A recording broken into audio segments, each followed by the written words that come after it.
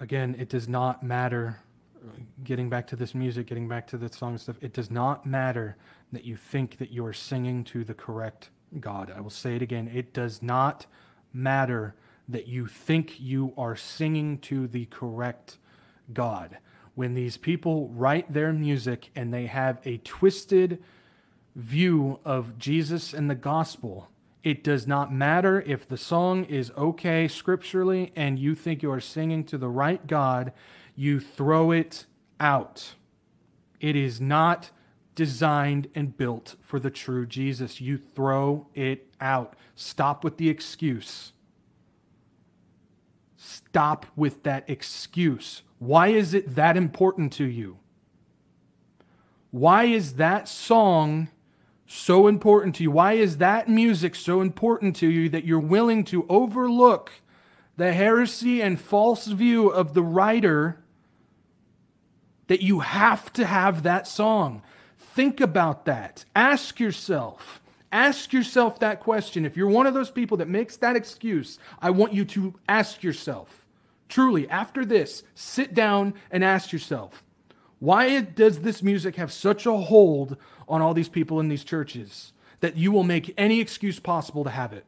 Ask yourself that. Ask yourself why you are so enchanted with that music that you're willing to throw all of that out just because, well, I'm singing to the right God. Why are you so enchanted by the music that you have to throw all that out to keep that song? Why? Ask yourself. Ask yourself why you'll make all these excuses to have it.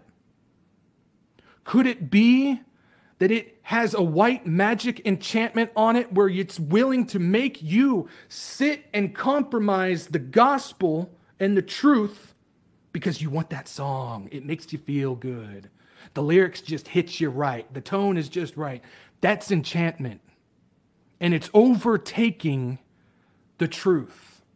That's how dangerous this is. People don't realize that Satan's greatest tool today is his music.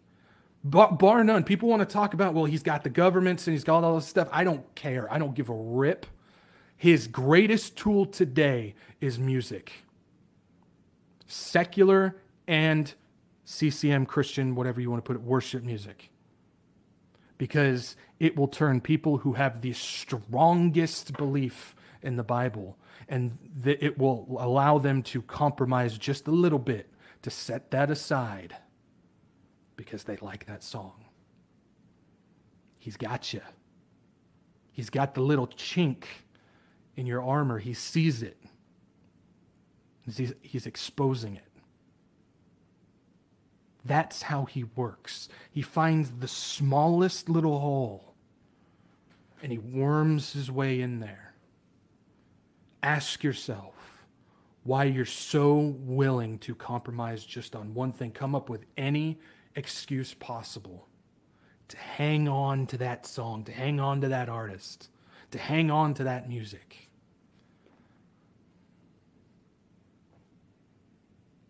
If you answer correctly, you're not going to like the answer you receive. But hopefully you'll make a change from it. It's enchantment.